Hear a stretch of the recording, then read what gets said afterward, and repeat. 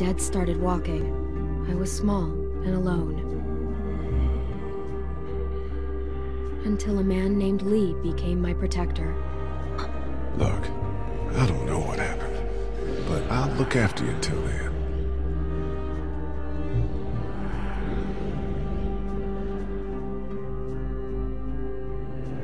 Lee protected other people too, but he couldn't save everyone.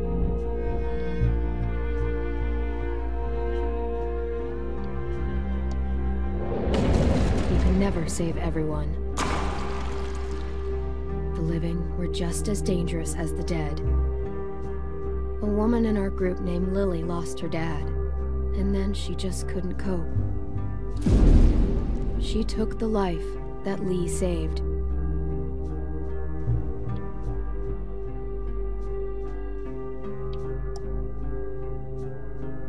Lee showed her kindness, but she took advantage of it later.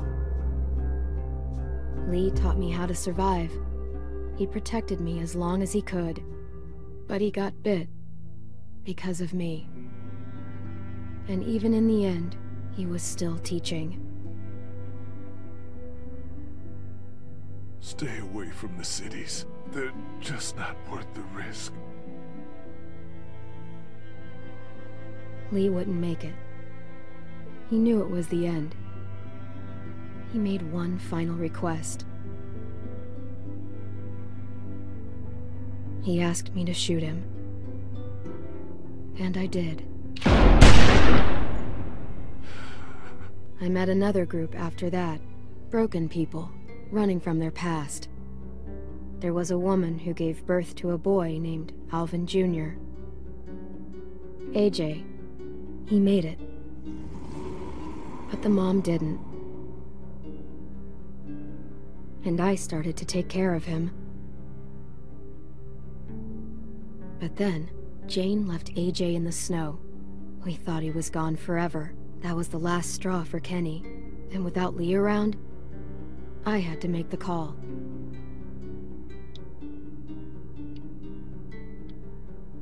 I stopped Kenny. Finally gave him peace. It turned out AJ was alive.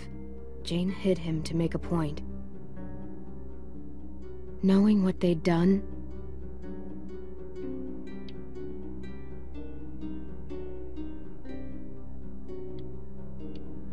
I still decided we were better together, for AJ's sake. But like everything else, it wouldn't last. AJ and I traveled to a new frontier. I thought we'd found something that worked, but I was wrong again. They took AJ from me.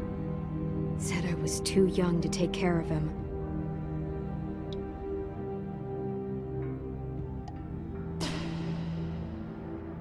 I fought back, but I wasn't strong enough. I searched for a long time. Just when I gave up hope, I found him. We're searching together now for a place we can call home. I'm all AJ has. He's all I have, and I'll protect him with my life, just like Lee did for me.